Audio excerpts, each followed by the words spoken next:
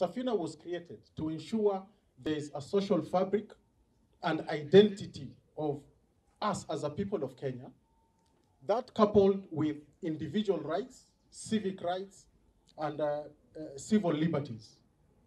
The second tenet was political rights and freedom. And the final is economic rights and freedom. So today, I think what we are left with, or where this country is at a crossroads, is the economic liberation. Every Kenyan should live in dignity and free from want.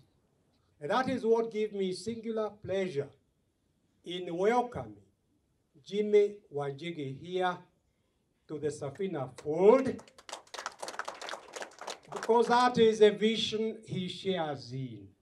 In 2017, if you remember when we got together as NASA, we talked about canon.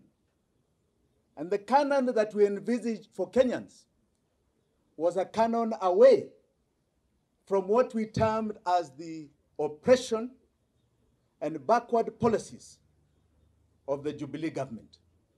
I think we have waited 4 years.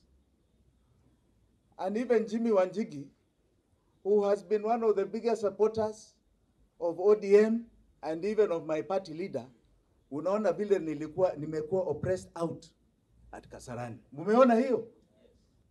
And as you can see with Paul here, he asemi anataka kiti. He knows his work in the front for the second liberation was done. Now he can be wisdom. He can be the man we go to ask him, hapa mulipita namna gani?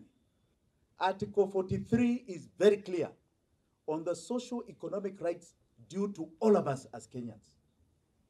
Water, sanitation, housing, education, medical. The right to a dignified life as a Kenyan. It is there. But people have done something different in implementation.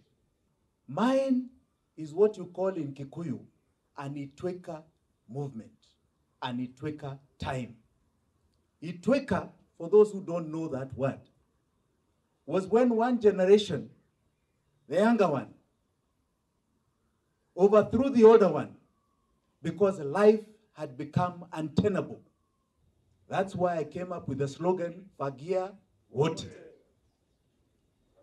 Fagia Wote. Kabisa, tuwe safi. Tuomoke pamoja. This is the time to say, waende, waende. Are you not tired? Kuona watu, they move us in a direction, sasa wanaenda kucut deals in sijui which offices na street houses here. I want to talk to my fellow young people in this country. I know you've lost hope. I know you have not seen direction.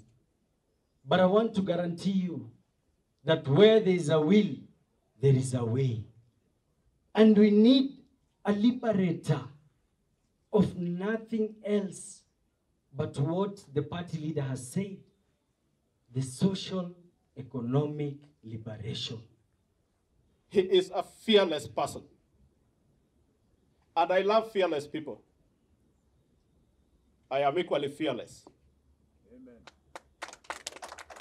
And Kenya requires fearless people. Young or small, old, women or men, please have the courage to step forward and save your country, Kenya.